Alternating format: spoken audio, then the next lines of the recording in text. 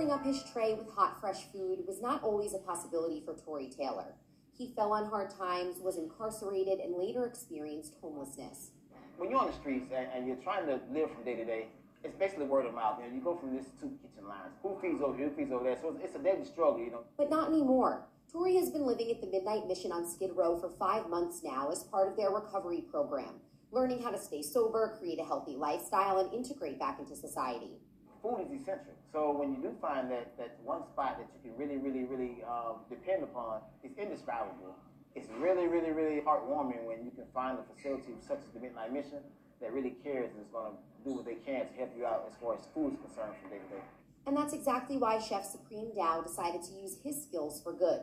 He originally moved to LA to be a celebrity chef, cooking for prominent athletes and singers. But in his spare time, he made meals from scratch right on the streets for those who were unhoused. We all have things that make us special.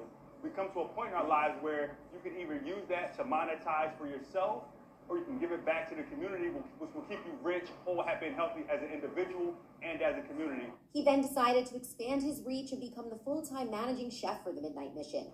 Chef Dow says food is medicine and wants to make sure everyone has access to proper nutrition that tastes good. I was feeding by myself about 1,000 people a week. As of today, I have the opportunity, luxury, and honor to feed over 3,000 a day.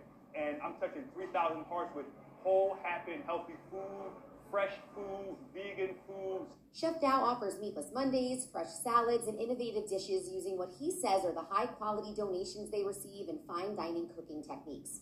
You'll find chicken and waffles, ahi made from watermelon, or this vegan lobster roll made with mushrooms. All for anyone who comes to eat for free at the Mission.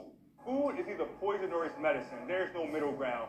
So to be able to provide a conduit of optimal health, mind, body, and soul, food, again, as you just said, it does so much more than just fill your belly. It fills your mind, it fills your spirit, it fills your heart, in order for you to take that outside and fill someone else up. And Tory appreciates the extra time and effort Chef Dow and the rest of the team are putting in to offer nutritious and delicious meals. Home cooked is a great word, so it makes me feel more at home. I think that from a standpoint of what his background is and where he came from to now, and he's able to do this for individuals like myself, it's phenomenal. Making hot, fresh, healthy meals accessible to everyone.